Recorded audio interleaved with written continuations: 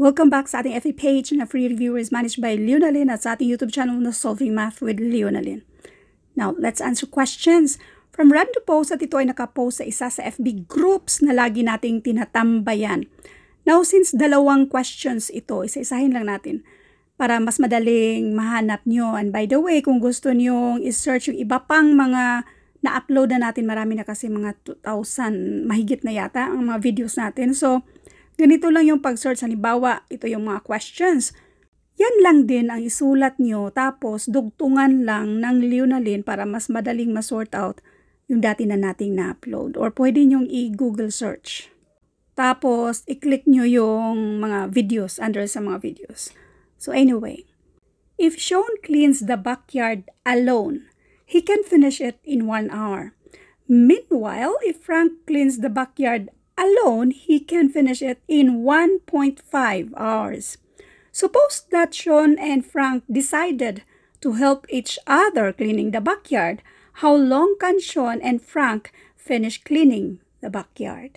Doon muna tayo sa solution number 1. Ganito lang yan. Meron tayong 1 hour and 1.5. I-multiply natin si 1.5 sa 1 over, since working together, i-add natin yung 1.5 sa 1. 1.5 times 1 and this is 1.5. 1.5 plus 1 and this is 2.5. Hanapan natin ang greatest common factor. Yan at iyan ay 0.5. Ilang 0.5 sa 1.5? This is 3. Ilan namang 0.5? Itong 2.5 and this is 5. Yan na yung sagot. 3/5. Nasaan yan siya? Letter A. Otherwise, pwede namang ganito, yung 1.5 over 2.5, i-move natin yung decimal ones to the right side para maging whole number yung dalawa. So, ang greatest common factor dyan ay 5. 15 divided by 5 and that is 3. 25 divided by 5 and this is 5. Kaya ang sagot dito, 3/5 hour. Now, para maintindihan itong ating solution number 1, doon tayo sa solution number 2. Isang trabaho, sino ba to sila? Si Shawn, okay? Si Shawn at si Frank. Isang trabaho matatapos ni Shawn in 1 hour. Tapos si Frank naman, isang trabaho matatapos niya in 1.5 hours. Kung sila mag-work together, i-add natin yan siya. Isang trabaho, ilan kayang oras matatapos? Let T para sa total hours kung sila together. Pwedeng X, Y, Z, kahit anong variables ang gusto nyo. So ngayon, pwede na tayong mag-add.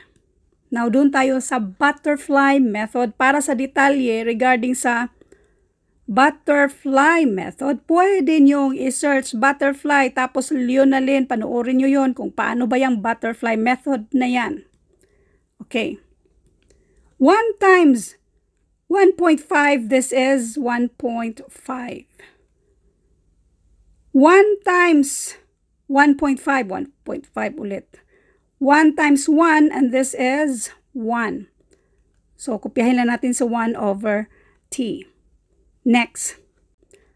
1.5 plus 1 and this is 2.5. So, gawin na natin to. Kopyahin lang natin yung denominator na 1.5. So, this is 2.5 over 1.5. Mag-cross multiply tayo. So, i-cross multiply natin yan. This is 2.5t.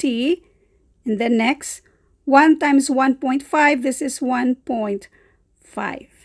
Para makuha natin yung value ni t, or para ma-isolate natin yan, itong 2.5 yan siya, since pang-multiply siya sa t, kapag ma-transfer, pang-divide na siya dito sa 1.5.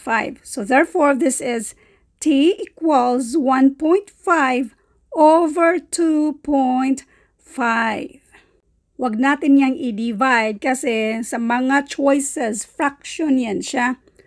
So, ang gawin na lang natin ay i-simplify yan by finding the greatest common factor. So, kung paano hanapin yung greatest common factor, kung paano natin yan sinusolve, nandun na yan sa ating solution number 1. Na ang greatest common factor niyan ay 0.5. Otherwise, pwede nating gawing, move natin yung decimal ones to the right side. So, this is 15 over 25. So, greatest common factor niyan ngayon ay 5. Now, 15 divided by 5, that is 3. 25 divided by 5, and this is 5. Kaya ang sagot dito ay 3/5 hour kung magtrabaho sila together. Now, ito naman yung abangan nyo sa next na video.